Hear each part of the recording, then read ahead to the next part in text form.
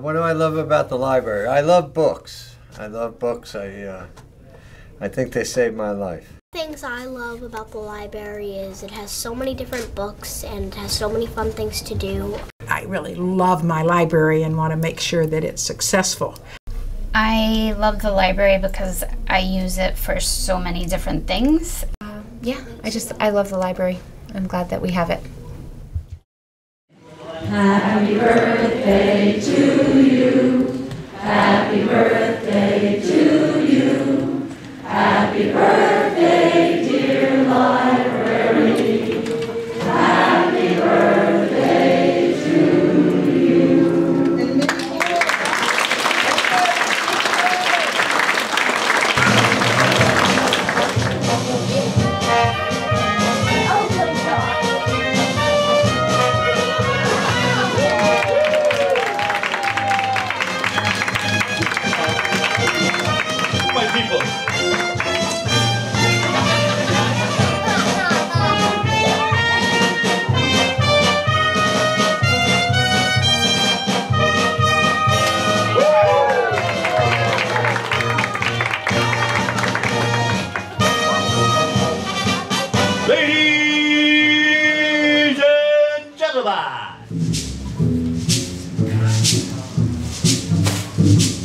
The lights are on, but you're not home. Your mind is not your own. Your heart sweats, your body shakes. Another kiss is what it takes. You can't sleep, no, you can't eat. Brooks Memorial Library is not only what we naturally associate with libraries, a place that has an extensive collection of books that help us to know more about the world and read and be inspired, learn things that send us off in directions that we might never have imagined. But increasingly, of course, in this generation, also a wide range of ways to connect electronically with the world. We also have an extensive collection of art, both historic and fine art, and art that's being created right now by young people and all people in our community.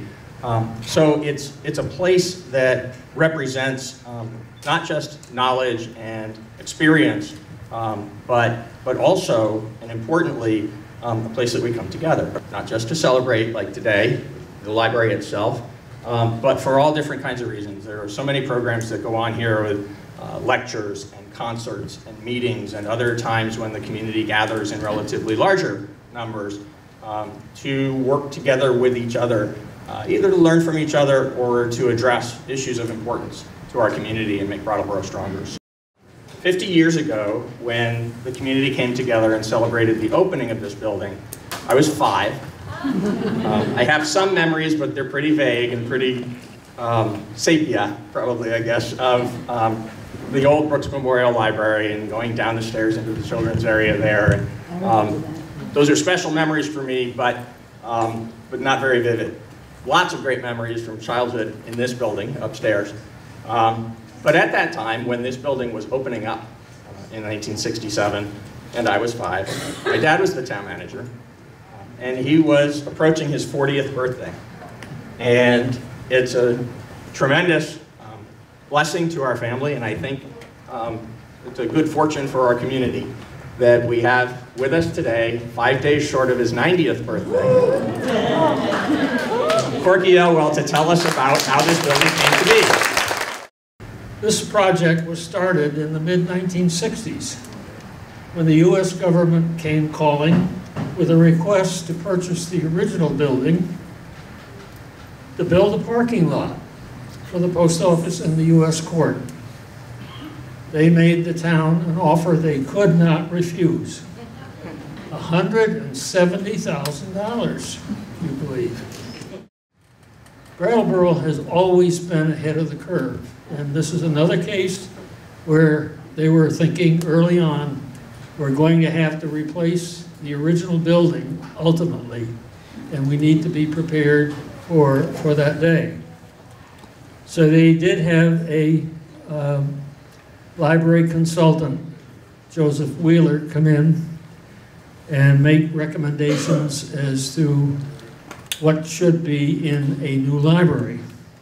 His recommendation was that a library to replace the original facility, underlined, must be placed on Main Street and have a welcoming, open front to patrons.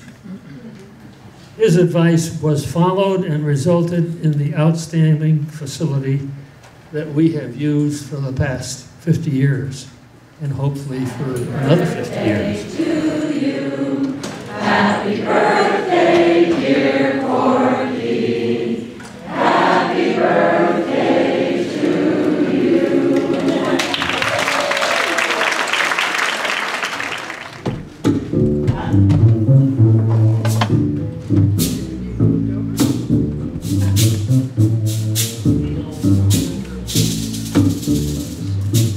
Born under a bad sign, I've been down since I began to grow. It wasn't for bad luck, I wouldn't have no luck. If it wasn't for real bad luck, I wouldn't have no luck at all. I wouldn't have no luck at all. My name is James Valenti. I live in Brattleboro, but I grew up in Marlborough, Vermont. And let's see, my best memories of the library are when I was a little kid, I made a plate during a plate making event here, and I still have it, and it's one of the few things that survived my very rambunctious childhood. And there was a reading contest, and over the summer I read enough books to get entered in a drawing, and I won a gigantic stuffed koala that I named Mappy, and now my kids play with it. When I'm at my house, it's another thing that survived.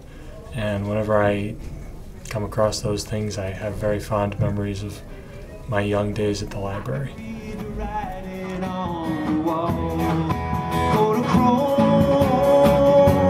Give us some nice bright colors, give us the greens of summers, makes you think all the world on a sunny day. Oh yeah, I got a Nikon camera, I love to take a photograph, so mama don't take my Kodachrome away.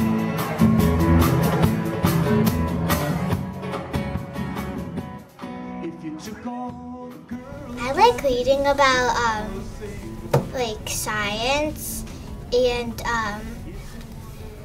like animals, and there's a and my favorite place about reading them is on those squishy things. And sometimes I come here with my grandma and I like playing dress up. And me and Gigi were like looking for Ewoks to see which one was in a book. Star Wars books. Star Wars books. What about the gingerbread houses? Oh, we like, there's this glue strip. We had to like use graham crackers to make it, and like it was frosting to like stick it together and stuff. And what's your favorite thing about the library? Grayson, 6 and books. Which books? The I Spy books.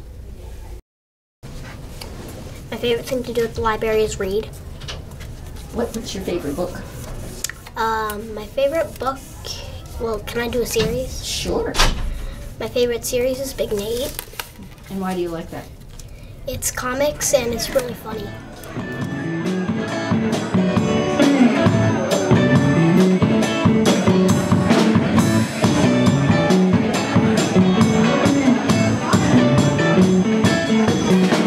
I said there's no need for arguments, there's no argument at all. And if you never hear from him, that just means you didn't call.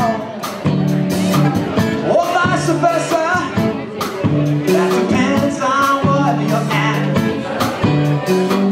And if you never seen it, that just means you didn't call. Get it, say it now. When people like me talk about libraries, we wax on nostalgically about the stacks, the feel of a book, The little dusty paper smell that escapes when you first crack a volume open, and how we associate that with the unleashing of an idea. When I took out my very first book from the library, my name was entered on a library card removed from a sleeve in the back of the book. The librarian stamped it with a magnificent and fascinating date stamp, affixed cleverly to the end of her pencil. When I took out a book, I could see the names of all of the other people who had also read that book. One time, I saw my own mother's name on the card. Talk about time travel. A mother and a daughter consuming not just the same story, but the exact same book, turning the very same pages, decades apart. While my mother was combing through the stacks, I leafed through Green Eggs and Ham for the 4,000th time. And don't we hate that book? I don't even like that book, but it is the book that unlocked everything for me. Finally, the words stopped swimming beneath the pictures, and I realized that each word corresponded with something specific. Children need books, and they need people in their lives to nurture their love of story. They need to understand that stories get made up and written down, and that the library is full of ideas and incident and glancing magical connections that happen across space and through time, like the one between my mother, my daughter, and me.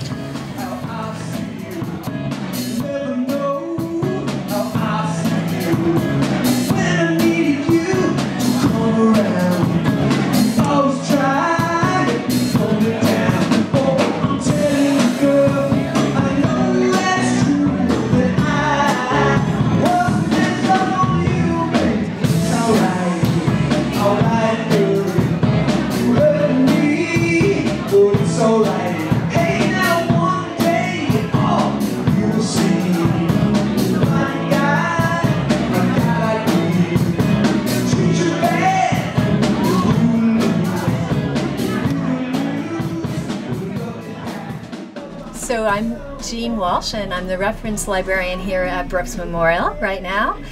And what I love about this library is what I love about this community, that there's a sense of people coming together. There's this community completely gets what's special to me about libraries, which is that that we share resources, you know, that we really pull together, and that everybody gets to share our own wealth. You know, we share it around, and people love to come here. They like to be in the physical space. We learned that as we were doing the renovation, and it just makes it a place where everybody can be themselves. And I think this is really true about Brattleboro. We kind of celebrate everybody's quirkiness and everybody's, you know, crazy ideas and brilliant ideas and stuff that they just try out, and it's like, okay, well, all right, whatever, let's think it through again. And the library is like a place where that kind of thing can happen right from when little kids first, you know, come through the doors all the way up. And a lot of my best memories about being at this library are amazing interactions with library patrons who trust me to help them with their questions. And it's a community that's so curious. People ask questions, people use reference service, people think about coming to the library for ideas. And you know, just I've had a lot of laughs with patrons through the years, and that just makes me happy. And my wish is more of the same for many, many years to come. My name's Elizabeth Tannenbaum. I live in Brattleboro, Vermont, and I work at the SIT Graduate Institute. And I have most recently been a member of the Library Board of Trustees and also a volunteer on several committees. So I guess that shows that I really love my library and want to make sure that it's successful. But I thought I'd tell you just a memory from my children's childhood. that I have 2 boys, and when they were about 3 and 6 years old, we took them to live overseas, and we went to live in the South Pacific in Fiji. And we walked into the library, and there was absolutely nothing there, and especially nothing for children. And it made me appreciate so much everything that's available here. And when we came back 2 years later, I brought with me a book of pictures of Fiji, which I gave to the children's room because I thought, oh, this international focus is something that is really important in the town of Brattleboro. And while my children were growing up, they were here all the time looking at books, doing research here, and using the library for a variety of reasons and purposes. And I too now constantly am coming to the library and have moved from just using it as a place to read books to a place to do research and to use a lot of the databases that are available. So I've been extremely happy with all of the changes, and now with all of the beautiful new furnishings and carpets and things like that, it really is a friendly and welcoming place. Happy birthday, library. My birthday is in September too, so we both have a kind of same birthday, although I'm a little bit older than this library building is, and I hope that the library continues for many, many more 50 years. Robert Stack in Brattleboro, Vermont. I remember when I first came to town back in the 70s, we had a library out in West Brattleboro, and I went out there, and I used to come with my dog to the academy school, and Arthur Lithgow's mother was a librarian at that time. And she loved my dog. I don't know what she thought of me, but she liked my dog. It was a beautiful Irish setter. And it was just very special. I just got out of service in 72, and I ended up moving to Vermont in 73, winter 73, 74, I think it was. Anyway, I just remember that. It's just like going down to the little library, you know, and then of course I started coming to town, but that's what I liked. What's my favorite thing to do at the library? I look at all the new books. I go through all the new fiction and new nonfiction. I don't think there's many books in the back on the shelves that I have not looked at when they were new. Even the classics I've gone back and read, so there's very few books in the back shelves I haven't actually looked at. I haven't read them all, but I've read a few of them. What is my birthday wish for the library? Oh, I just wish there's another.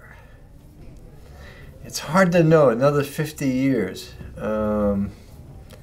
Everybody said that computers and Kindles would be the end of the book, printed word, and so far it's turned out not to be true. I hope that there's always books. And there's always kids, and there's kids that get books. My name is Tim Butterworth. I'm from Chesterfield, New Hampshire. My children used to wait in this library in the children's room until I could pick them up after school. But I wanted to tell a story about my grandfather. He was living in Trenton, New Jersey, and hanging out with kind of some tough kids. And one day a policeman came around the corner and the other kids ran off, but my father, John Lee Brooks, stayed there. My grandfather, that is, John Lee Brooks, stayed there and talked with the policeman. And the policeman told him he could do better things with his life and he should go to the library. So the next time his father was drinking and making life miserable at home, he went down to the library in Trenton, New Jersey, and walked in the door, and the librarian said, "Can I help you?" And he said, "I want a book." The librarian gave him the Grimm Brothers Fairy Tales book, and that was the first book he ever read. And then he became a minister, and then he went to Wesleyan College and survived through the Depression, and I wouldn't be here today without that librarian and that policeman. I think it's time for change. You may get disgusted. Stop thinking that I'm strange. In that case, I'll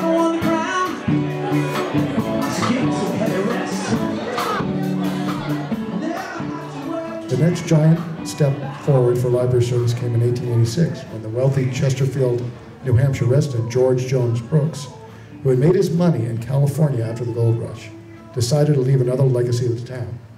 In 1871, he had built the Brooks House, and later in his life, perhaps wanting more of a cultural legacy, he donated funds for the construction for the Brooks Library, which finally gave the Brattleboro Free Library a permanent home. Unfortunately, Mr. Brooks died on the morning of the dedication, January 27, 1887, with an incomplete draft of his remarks left on the desk. But they did read the remarks at the dedication. And in 1911, a large bequest of artwork and funds to build an addition came from the Winchendon, Mass. Resident and Brattleboro summer resident, Ms. Henrietta Loud. The art collection is the foundation of the library's fine arts collection, which we still have today. Many pieces of the collection are out for public view, but the collection and stories have been relocated to a new space on the mezzanine. More bequests came to the library in the following years, and in 1927, a suitable children's room was finally opened. And it was not until 2017 that a suitable young adult space came to the building. Joseph Wheeler, the esteemed library consultant that Corky mentioned, who guided the work on the building, made his views known in a study commissioned by the trustees in '55 entitled Library Building Problems in Brattleboro, Vermont, a study and recommendation. Among the issues noted with the current building, Wheeler stated that this new library needed to have, quotes, big windows on the sidewalk, entrance on the sidewalk, and easy access to all the books. While the old Brooks Library was like a church or a temple, the new Brooks Library was constructed to be more of a people's house, or sometimes staff would joke it was Brattleboro's living room. I would like to talk a little bit about this building and its personality, because it does have one. You know, working here for 37 years, I came to believe that this place was haunted. Let me relate a few examples. So the library has a burglar alarm, right? We have a security system because of all the art. For some reason, usually on a Sunday morning around 10 a.m., the phone would ring, and I could see the caller ID was from Alarm Central. And I would utter a fitting Sunday expression like, "Oh Jesus, it's the library calling again." And sure enough, I would quickly hop in my car and meet the police officer at the front door. After disarming the system, the officer and I would walk around the floor to see if someone had broken into the building. There would be no one around. The alarm registered that a PIR, passive infrared device, you can see them around the corners of the building here, was set off, but the security alarm company never could track what was setting it off. The possibilities ran the gamut, from spiders crawling over the devices to what I believe ectoplasmic apparitions disturbing the field. At one point, I thought it could have been the ghost of old George J. Brooks haunting the place because his 1886 library had been demolished in the expansion of the post office. That remains to be proven. Then there was a time the alarm went off when we actually discovered a real burglar. The phone rang, and of course, it was Alarm Central. As usual, the officer and I began our walk through the building, and lo and behold, the photocopy machine's coin reservoir had been pried open, and there coins were spread all over the floor. Over to the side of the copier, there was a young man pretending to be asleep. He opened one eye to see myself and the officer standing above him. As I recall, he tried to plead the Rip Van Winkle defense, but the officer hauled him off to the police station in the municipal center. That was the last I heard of him. Someday we'll meet, and you will dry up all my tears, and whisper sweet little things in my ears. Hug and a kiss, and whoa, whoa, who knows how old this library is today? It's 50! Are you 50? I'm 50! You're 50? You look really good for 50. So today is our 50th birthday, and it's really today. I'm Maeve. We're from Dummerston, Maeve, Tucker, and Dylan. And I know one of my favorite memories was coming here as a little girl with my dad. And we would always, he was a huge reader, or still is, And he would go downstairs and he'd always check the new book section. And I knew that it was the time where I just needed to be quiet because it was the library. And then we would come upstairs afterwards and I would get to pick out a book. And that was our Saturday routine. And that's my best part, was coming here with my dad. I think my wish would to see it continue to grow and enrich our community. This teen room is new this year, and I think that's a great addition.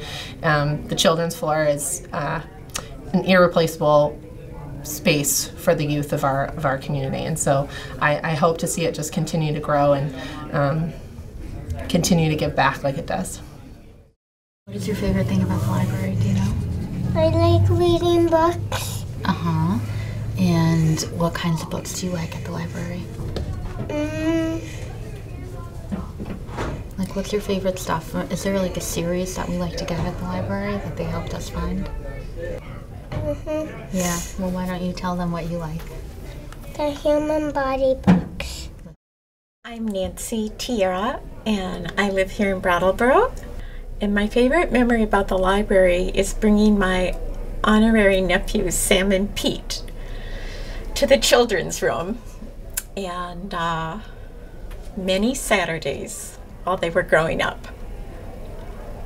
And being twins, it was really fun to watch them do different things in the library. And we would leave after, an hour or two, and Pete would have checked out almost every time the maximum number of books. And I think that was like 33 or 34. And the librarians would have to get out plastic bags, and we would go out with these huge plastic bags of books. And Sam would check out 1, maybe 2 books, and he'd be, just carrying his books, and out he'd go.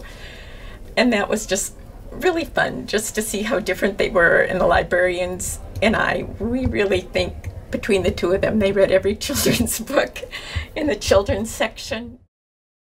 My name is Misty, and I live in Brattleboro with my daughter Eva, and we've been coming to the library, I would say, since she was 3.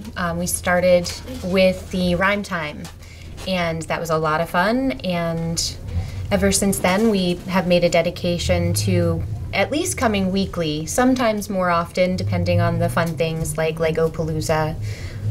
The kids really seem to enjoy that a lot. So I'm extremely thankful to have this wonderful building and the place for Eva, because she's very imaginative, and they each have little spaces, beanbag areas, and always a craft. So it's wonderful for kids, and I know that my daughter especially enjoys the atmosphere and the librarians very much. They're very friendly and kind, and we'll continue to come here as often as possible. So Eva was probably 2 or 3 when we started doing rhyme time, so my favorite memory is definitely just watching her have a book read to her by someone different and different voices, and at that point I knew she was gonna love books. My name is Amity, and I've been coming to this library for probably 12 years. Before I lived in town, I would get a membership so I could use this library anyway, because I liked it so much.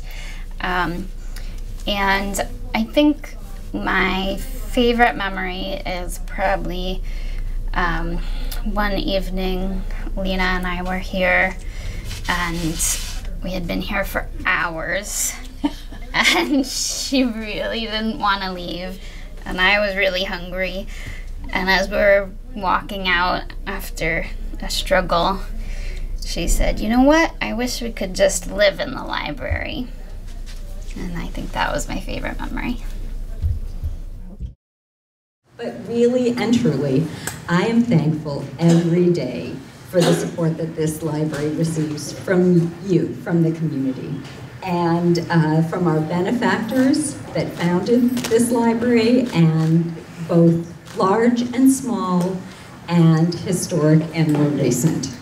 I am thankful for our town officials who support this library, for our wonderful select board, and I see Tim Wessel is here, and our other elected officials, and I think I saw Molly Burke here somewhere. So those people really give us that underpinning of support to make this library a place to thrive. Thanks to all of you for coming out on this gorgeous day to spend it at the library. So really now all that's left to say is, wow.